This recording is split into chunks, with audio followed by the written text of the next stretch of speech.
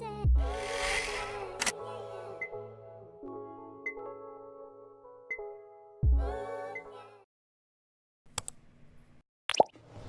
guys, thank you for coming back to the channel, and thank you and welcome to another video.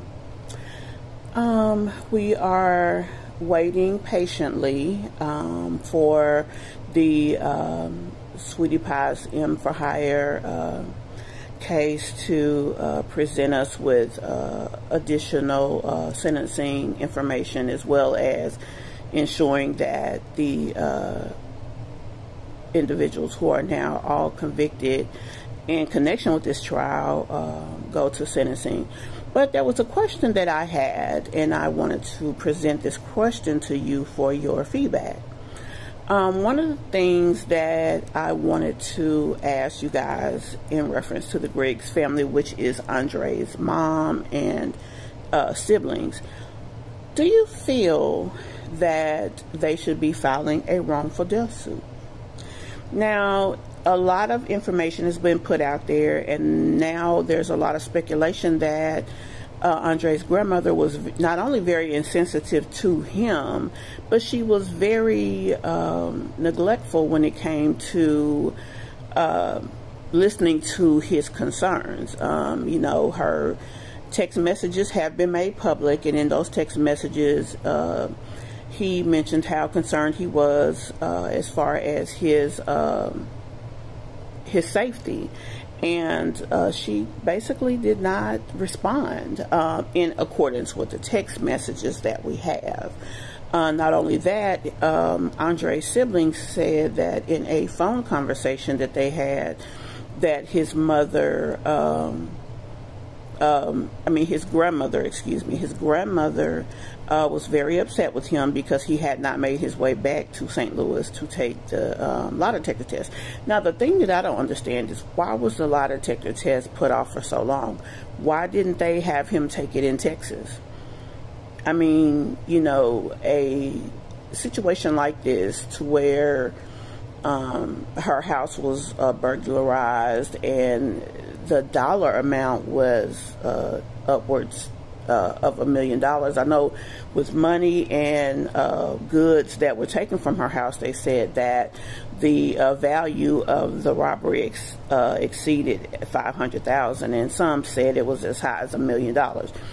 Why would the legal system wait so long? Why wouldn't they go down there to discuss with him? Why wouldn't they maybe, you know, talk to some of the local legal minds or legal individuals where he is, and have them on their behalf maybe do the test for him? That's done all the time. It is common practice. So the fact of how this situation was handled, to me, was very odd. But like I said, he was very scared. He made that very, very known. With that being the case, why was more not done to try to protect him?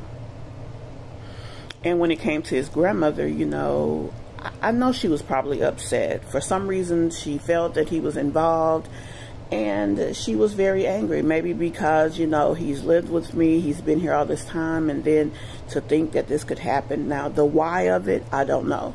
I don't know why she was so eager to maybe consider this, especially since he didn't show any signs of being, you know, I guess, for lack of a better way to put it, about that life.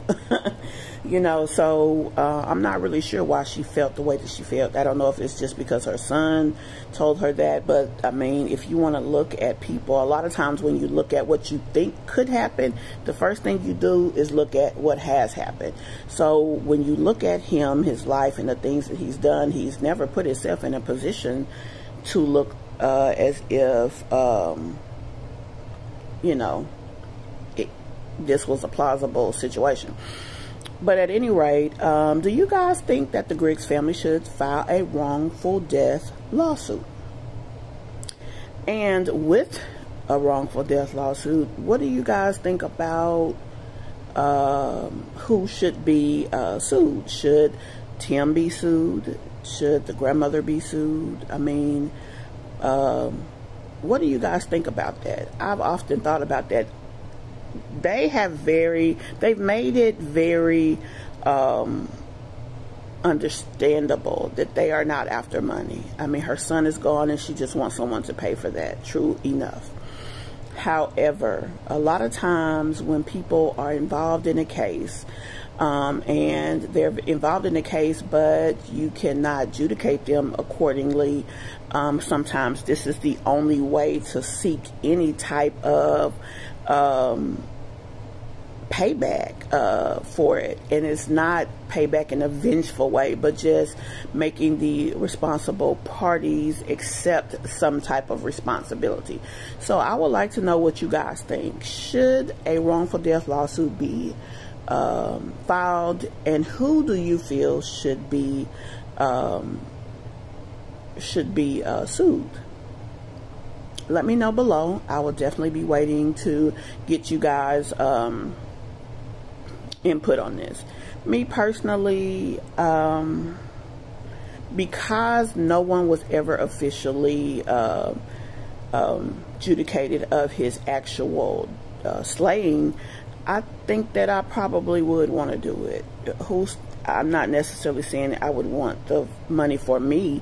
I may even put it in some kind of fund to fund some kind of